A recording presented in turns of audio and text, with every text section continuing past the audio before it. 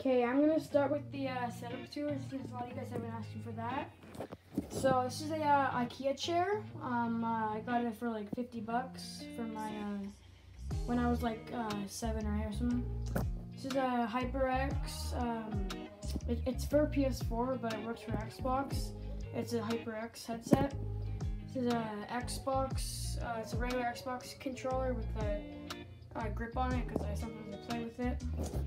This is a Red Dragon K552 off Amazon. It's a single color in red. I have some missing keycaps, so this one. I got Razer Deathrider Elite. I don't know how the colors are different. It just does that. I don't know why. I have no software for it.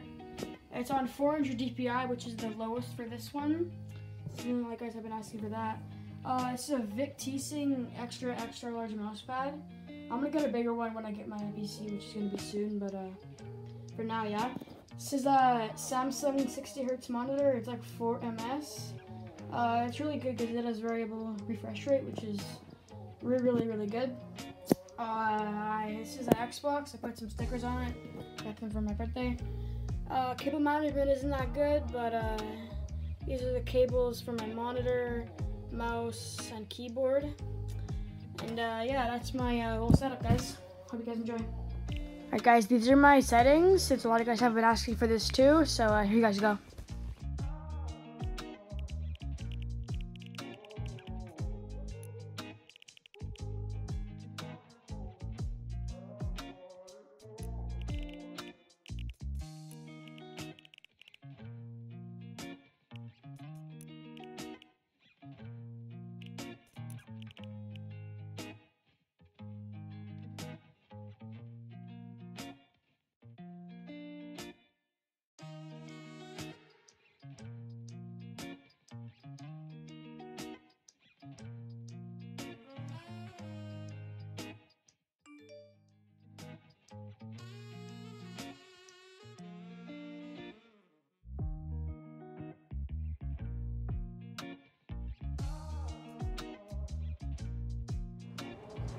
Alright guys, this is my solo landing spot for solo arena, FNCS, solo cash cups, platform cash cups, all those kind of tournaments.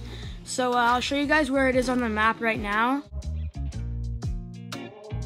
So yeah, that's where it is, and this is how I loot it.